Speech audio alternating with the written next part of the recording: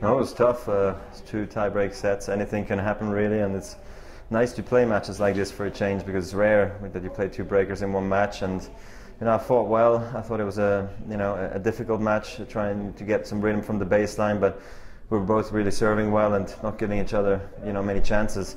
I think I really should have won maybe the second set a bit easier because I did have love 40 and a couple more break points down the road, but he did well to fight off some break points and then up himself 6-2 in the break, so I got lucky there to come back. But overall, extremely happy. And other finals, it's just amazing. It was a great atmosphere out there, wasn't it?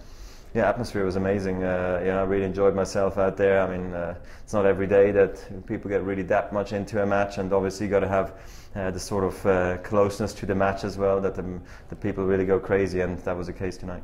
And possibly another Dubai title. What is it about here that you seem to enjoy so much?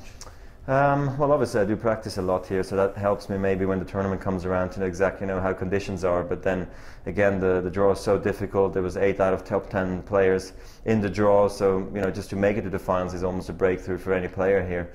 And Murray had to come through Djokovic, I had to come through Del Potro and other good players to make it deep into the tournament. And now we play for the silverware. That's where I always try to play my very best, and I'm excited it's happening here in Dubai. Yeah, and obviously a match against Andy Murray. You've not played him for a year. Where do you think you are in that year? Has Andy progressed and he's got a new coach? Just tell me what you think of him.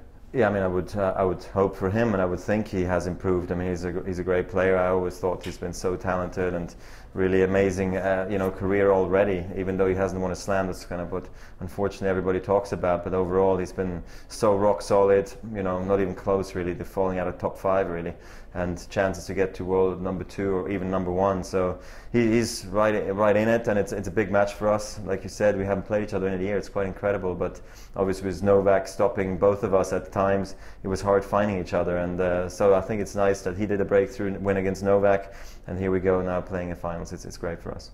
And your record against him, you've beaten me a few times. You've had some real tough battles, haven't you? I think he has a winning record over me, and he makes it difficult. We've had some good matches over the years, but like I said, I think we haven't played each other for a long time now. So difficult conditions. It's quick. We haven't played. He had a lot of changes also in his coaching staff and so forth. So we'll see how he plays this time around. But I expect him to be aggressive, not like back in the day when he used to stay back and sort of wait for things to happen. Now his serve is much improved, and he can really play really well off the baseline, and he can absorb pace really well. So it's a nice matchup. I like the matches against him because they're tactical and a bit different than the usual ones. Yeah, he was very aggressive to go against Djokovic. Do you think he's changed that kind of side of his game?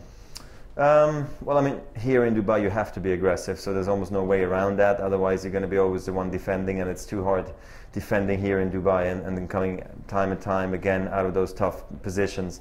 But overall, I think also he has played more aggressive, even at the end, sort of 1.5, 2 years ago when I played him in Toronto, and I think Shanghai when I lost both finals against him, he was playing aggressive. So I kind of know what to expect, but then again, different day, different year, anything could happen really.